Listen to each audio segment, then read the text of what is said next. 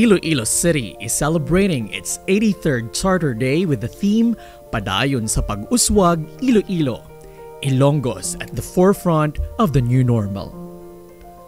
On the 25th of August 1937, Iloilo City was inaugurated. The Iloilo Charter Day started when Iloilo received its charter during the American Commonwealth Government in the Philippines. The momentous event was celebrated with a parade that started in front of the Iloilo provincial capital until the newly constructed Ayuntamiento or the town hall. Since then, the Iloilo Charter Day is celebrated every 25th of August as a reminder of Iloilo City's humble beginnings. It is a day of celebration among the Ilonggos and an affirmation of dedication to our beloved dakbanwa. In this time of crisis, we are proud to proclaim that we are Ilonggos, gathered in strength to conquer every challenge we face.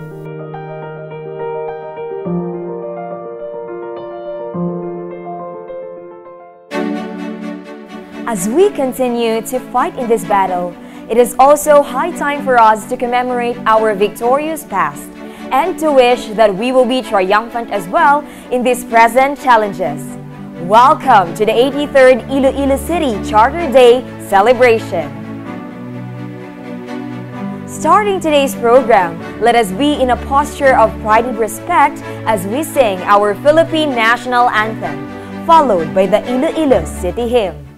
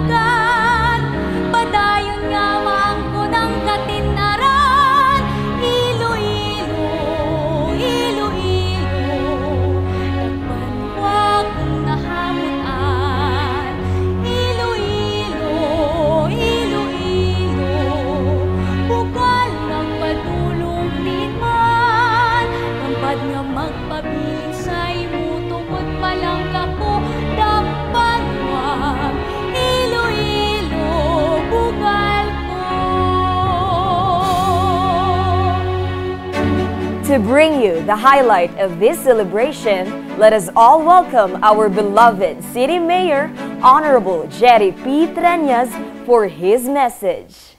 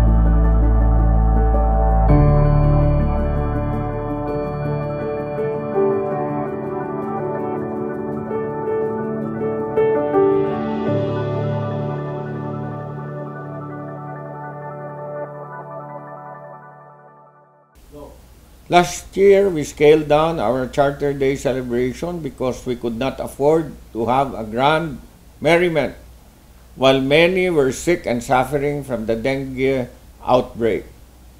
Today, as we commemorate the 83rd Iloilo City Charter Day, it is with a heavy heart that I admit that we are confronted with an even more challenging situation as we fight against COVID-19 that has become a serious threat to public health and has affected the economy on a global scale.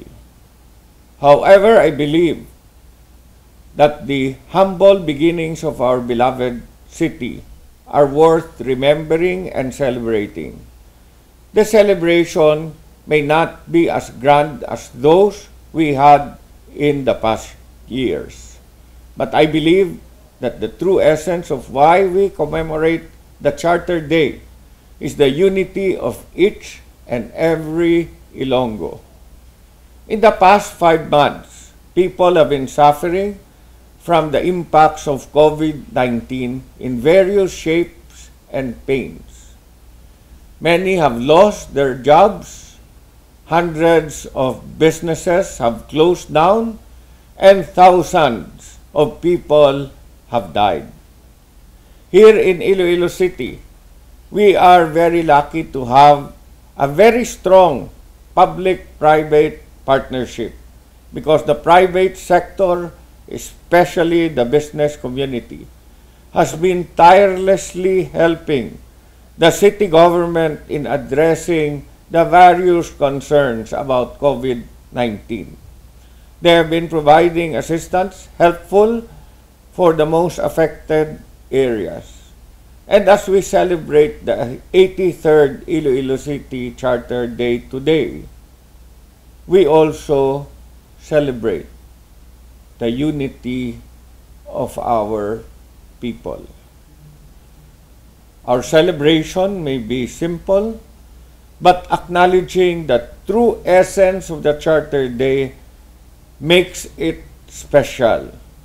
Iloilo City Charter Day is not really about the colorful parades, the flamboyant ceremonies, but rather it is about you, me, us. It is about what you have done for your fellow Ilonggos and your contributions to our beloved city. As long as we are united as one people, we will always have a reason to celebrate our Charter Day. Happy 83rd Iloilo City Charter Day sa inyo nga tanan. Uswag Iloilo.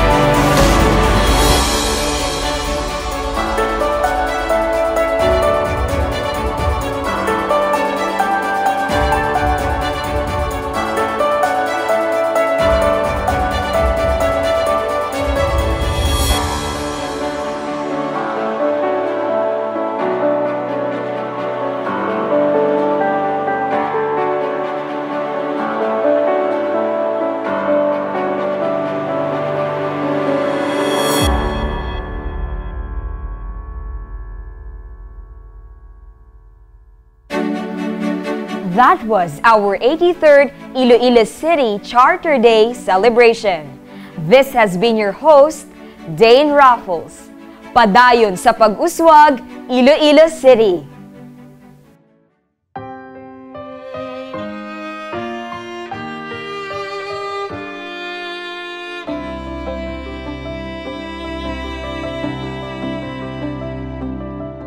Ako'y anak ng lupang hinirang, kung saan matatagpuan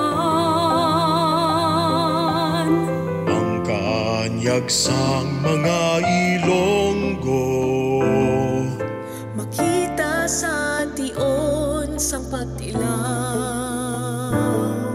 Taglay ko ang iwaga ng silangan, at saan mang bayan o lungsod, sa kabugnayan hipagahiling usap, pagpalangga ang labaw git sa tanan. Lulupot kita sa pagbato, Pinalangga kong dakbanwa Iloilo, at ang ating tagumpay, tagumpay ng ating lahi, tagumpay ng ating lipi, ang tanging binibiti at inahangan. Ilonggo, maging alagon kita, tanan.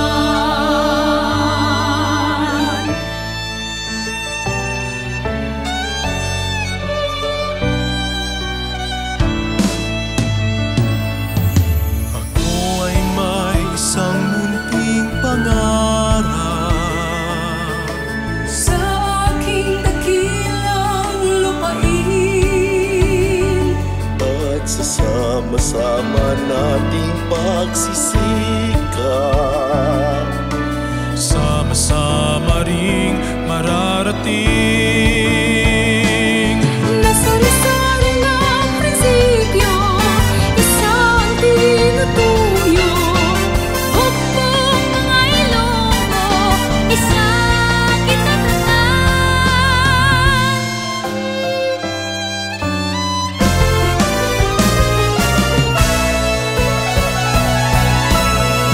Ululupot kita sa pagbato, pinalang